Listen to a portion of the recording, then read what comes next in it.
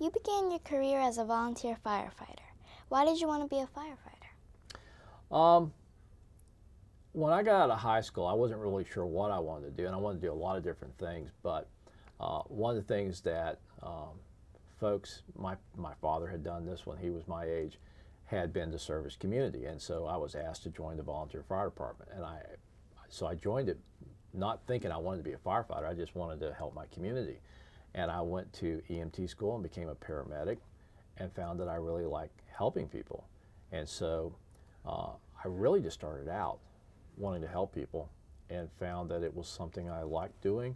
It gave me a chance to serve the community, and I ended up here. So what has surprised you? What have you learned as director of FEMA? That there's a lot of disasters.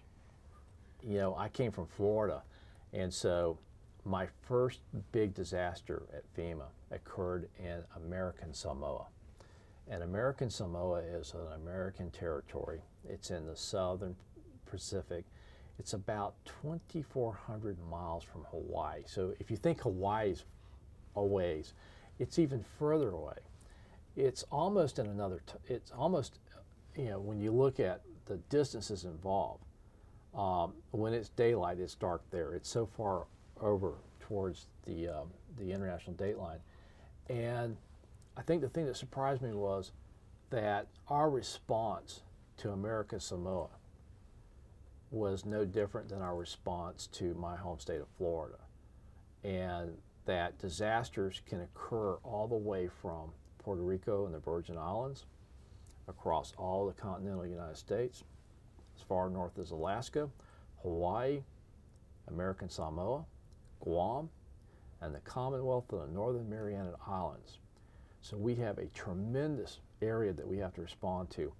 And day and night, there are earthquakes, there's power outages, there's winter storms, there's droughts, there's wildfires, there's hurricanes, there's typhoons. It was just how many different disasters can happen over such large geographical areas, and that FEMA is responsible on behalf of the President, Secretary of Homeland Security, for coordinating our federal response to governors across all those disasters when they ask for help.